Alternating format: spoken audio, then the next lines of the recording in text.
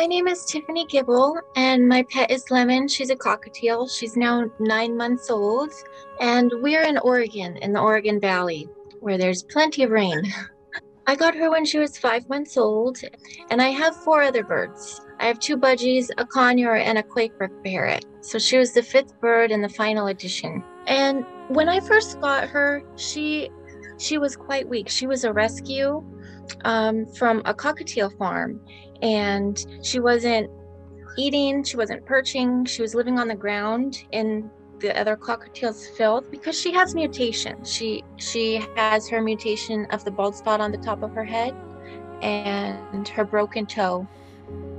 That's why I was so surprised when she took off in such flight, because their instincts kick in, and no matter how weak they are, their bird instincts kick in.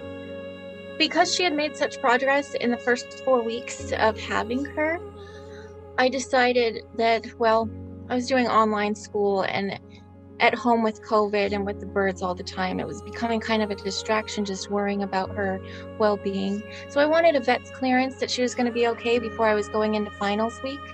And so I drove 60 miles to get her into the vet at the last minute. And by doing so, I lost her in the cage transfer from the car to the vet.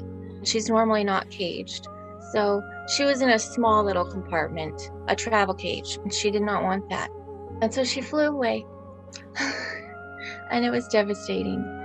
I turned to the internet and people suggested various sites like Parrot Alert, PawBoost from Facebook. I was on there every day exhaustively. So yeah, I was definitely just spreading the word in the area because I knew that since I lost eyes on her, it was going to be very much up to the community to help me find her.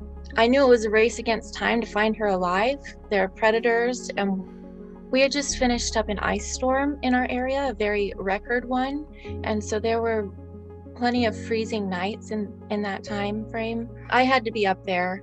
I dropped out of the term to live from my car and be there, because if somebody did see her, I was going to have to be nearby to follow up on that lead immediately. We definitely made her presence aware, and that people definitely knew that she belonged to me.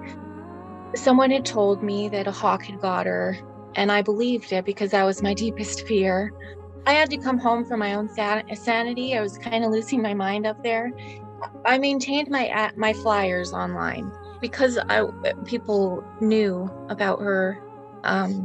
They knew exactly within 10 minutes of her being posted that she had been found, that she belonged to me.